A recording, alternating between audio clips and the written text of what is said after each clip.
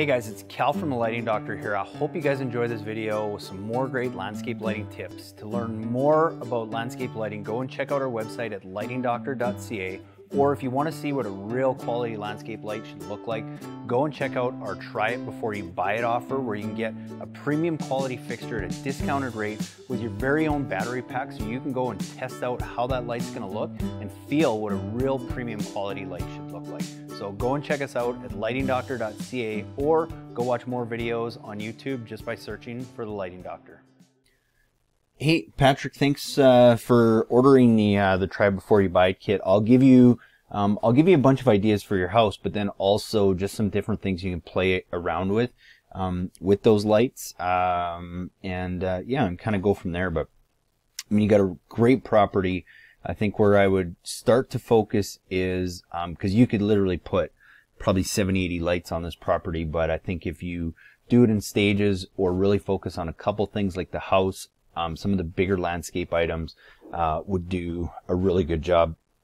I think with the path lights that came with your Try Before You Buy kit, I wouldn't use those in too many areas, primarily for maintenance. I think this walkway area is a nice area that you would want to use those. The reason I like this walkway for that too is because anytime you have a light colored surface, you get more reflective light, so you basically get more bang for your buck. So that's why I don't mind path lights on a lighter walkway like this. The only thing I would say about it is just try and stagger them. So for example, if you have one here, you throw one kind of over here, maybe you throw another one over here, and I'm not even going to tell you to put one on the corner. I think maybe 3 path lights, that's it, because I'll talk to you about some other areas. So I really want to focus on highlighting the house, the nice peaks, the brickwork, and all that kind of stuff that you have, along with some of the landscape features, and I'll just give you some ideas on which lights to use where. So if I start over by the garage, the fact that you haven't paved this yet is a good thing, because I love being able to highlight the different peaks on the garage, and basically you're going to have the same effect you'd get with that accent light that you've got coming in your Try It kit, but you want to use like an in-ground light here. So basically, you know, if we're looking at all the lights, and there's a different version that we usually use for garage areas because it's a little bit smaller, a little bit more compact. There we go. Sorry about that. But yeah, if I want to use a more compact light that I can put flush in the ground so that you don't have to worry about hitting it or seeing the fixture or anything, these in-ground lights are perfect for those garage areas. And I would actually use one that's a little bit smaller, so it's not as big as that one, but the brightness and intensity doesn't change. And I'm going to have those at the base of this column, this column, and this column, and you only need them about, you know, maybe about 12 inches back, if that, and have them kind of shooting straight up to really highlight the garage. And then we want to keep that same theme across the house. I mean, I'm a big fan, and I'm just trying to get nice and close here. If you can, I would definitely try and get some accent lights. So those accent lights that you have to light up the entryway, just in front of these pillars, in front of these bricks here, to highlight basically the same thing, just, you know, maybe 12 inches back straight up. Because what's nice is, again, you're going to highlight this whole entryway. When the light hits the top here, it's nice too, because it kind of it spreads and it creates like a nice lit archway. So it's a great way to make that front entrance really inviting.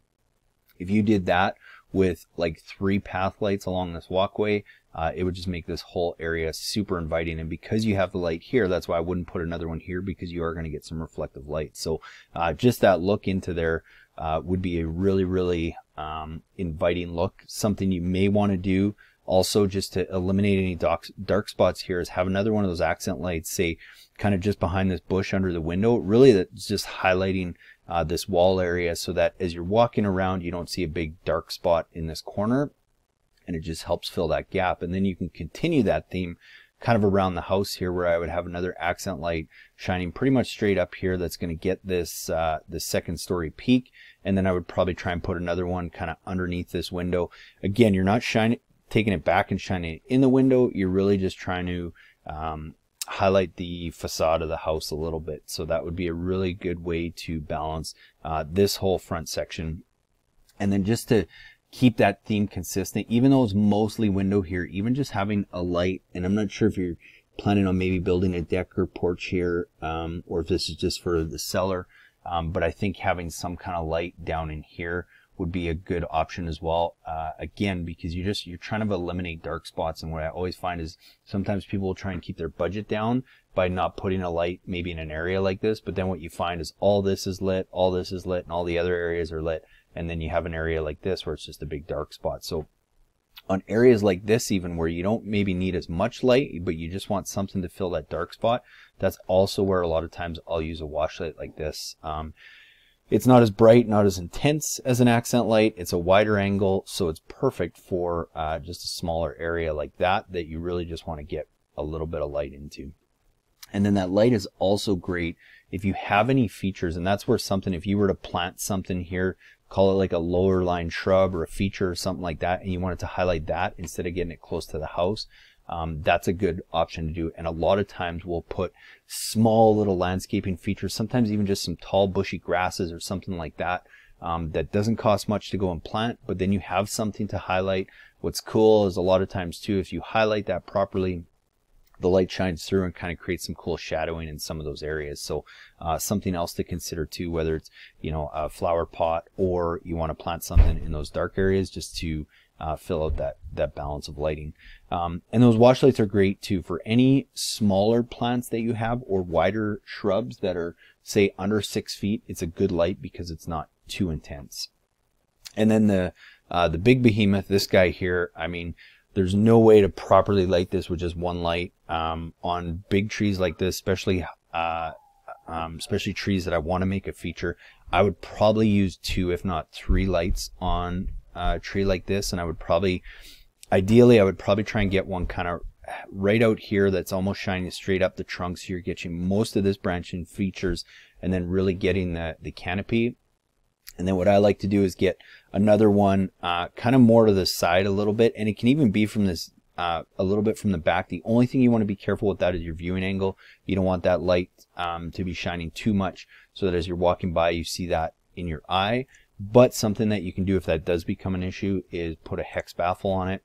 Yeah, and so this is just an example of see how they've used 2 different lights here because it's just too much canopy to cover with one light. So that gives you kind of an idea. And then, so these hex baffles are really key if you're trying to reduce glare. So if you have a light that's maybe too bright as you walk by, especially those 2 that I recommended by the door, you throw a hex baffle underneath the lens and it just helps deflect some of that glare. So I know I'm still on the first picture, but I want to get through all of this. So again, I'd probably have 1 and then 2 on both sides. If nothing else, at least 2, kind of maybe 1 from this angle and maybe 1 from this angle, so that you can really do a good job of highlighting this big tree. Moving more around to this side of the house, I mean, if you wanted to, you could put maybe a couple path lights in here if you wanted to kind of highlight this dry rock creek. I don't think you have to. Oh, something I didn't mention is with this tree, the only other thing you're going to want to do is that a standard accent light is probably not going to be bright enough. So what you're going to want to do is upgrade these, and I can help customize all these too with some brighter lenses once you play around a little bit. But by upgrading this to a big tree like that, you probably want to use a 50 watt equivalent LED lamp. So it's about a 6 watt, a 50 watt halogen equivalent, which is about a 6 watt LED lamp, because what that's going to do is it's going to help push that light farther up the tree, whereas if you don't use that, you're really not going to get enough light to the canopy here. Same thing on these trees. This is something where I would probably use that same light and I would highlight on 2 different sides, because again, I think you want multiple viewing angles. You want to be able to see it from the house, but you also want to see it as you drive in. So if you had 2 of those high intensity, those 50 watt equivalent accent lights on both sides of the tree and the mulch bed there, it'll do a really good job of highlighting the trunk structure as well as getting light to that top canopy. And then on a light like this, again, because it's wider, it's bushier, this is where I might use just 2 of the standard accent lights and try and hit this maybe from 2 different angles so that you're really getting this canopy area. And that's why I think you don't need to add a whole bunch of extra path lights or anything like that, or worry about the driveway, because I think those features are going to stand out so much that's really what you want to highlight anyway. The rest of the front of the house, I mean, I would keep, I'm not sure if these are 2 separate houses or I think it's all the same house. You have 2 garages. Same theme over here, right? Maybe these are 2 separate houses. Any way you can kind of let me know. But I would do the same thing on the garage here. I would probably try and do same kind of idea with the path lights over here, just a couple to highlight that walkway.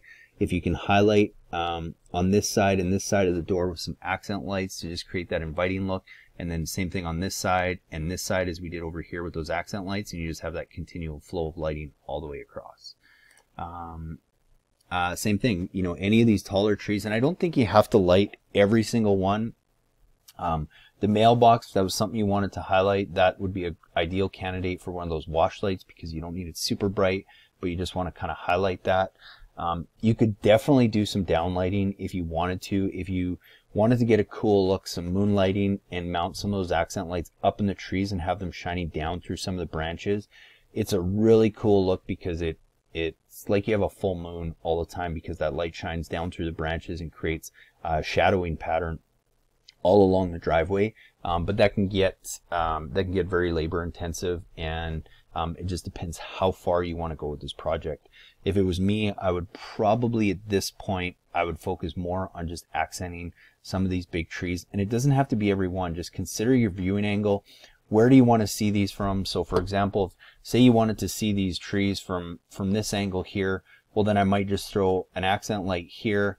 I might just throw one on this one. I might throw one there, and then you've got these guys lit in the background, because you can run up lights really quick if you're trying to light every single one on both sides of it, which, don't get me wrong, would look amazing, but it runs up the budget very quickly. Whereas if there's some that are closer that you want to have two different viewing angles, go for it. And then the rest of them, just consider, hey, where's my viewing angle? Where do I want this to look good from? So again, coming down the driveway is maybe where I want to see some of these trees. I'm not going to light every one, but if I light a couple based on the viewing angle, so maybe one over here, so that as I'm looking at it, it looks like I have more trees actually lit than I do. Again, with any of these trees that are higher than 35 feet, you're going to want to use that 50 watt equivalent lamp. Anything that's over 25 feet, you can use a 35 watt equivalent. Anything that's under 25 feet, that's standard 20 watt equivalent, like the one in your kit, is what you want to do. And then in the back here, I mean, again, same thing. What I like to do in the backyard, I don't love using a lot of path lights, again, because it's just going to become a maintenance headache. The other thing you have to consider is at night, would you rather have the view of the lake, or do you want a little bit of perimeter lighting so that you can kind of see where the perimeter is lit? So for example, what I might do in a scenario like this is I probably wouldn't throw a bunch of accent lights, but I might throw a couple in a few areas and just try and evenly space them. You know, maybe I would throw two on this tree because it's kind of unique, and then maybe I would throw two on this one, and maybe I would try and throw another one or two on there. We're not trying to light everything. I just want to create some visual lighting back here, but I don't want to take away from the view of the lake at all. So that's why I wouldn't use a ton of them. If you were to do anything around the pool, something I do like doing, and I don't know if I have a picture of it, I'm just gonna scroll over and see if I can find it.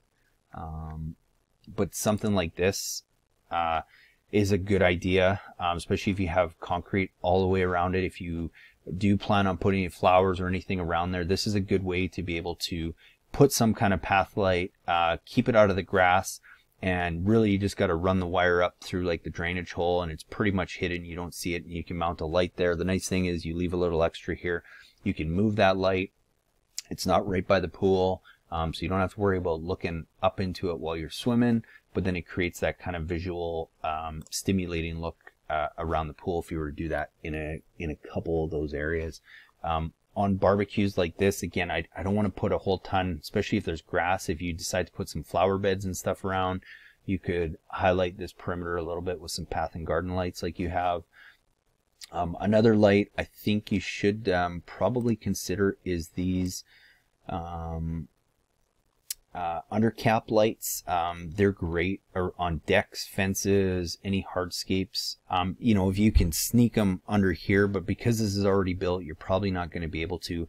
But under the ledges of the decks, under the stairs, I like using those lights because you can hide them quite easily underneath. This metal plate comes off if you don't need it, so you can just screw it right into the step or use this bracket to kind of slide it in there. You don't see the actual light, but it does a really nice job of lighting things down below it. So hopefully that gives you a little bit of ideas back there. And then kind of we're back into here again, you know, focusing on the entryway. I mean, if you've got this guy lit really nice, something you may want to consider is like if there's some trees in the background that you want to stand out. So this would be a good viewing angle option. If this was my viewing angle, I'm definitely highlighting this guy, but I might want to throw some of those high intensity lamps on like a tree like this, and then a couple on this tree in the background, because now looking at the house, it's all lit nicely, but then you have these massive towering trees behind the house that are lit from above. They're still going to look good from the backyard, but they also give you that viewing angle from the front, which is really cool. A standard accent light on a tree like this, really just to highlight the driveway, but not having to throw a bunch of path lights. I mean, cars have headlights, so you don't need to highlight down below. Really, you're just trying to create a visually pleasing look as you come in. Because you have the flower beds here, I mean, this could be something that potentially I would throw a couple path lights in, really just to highlight the contours of it and show off some of the flowers. But Patrick, is a lot there. Let me know what you think of those ideas and stuff. We can always kind of work on building a kit and go from there.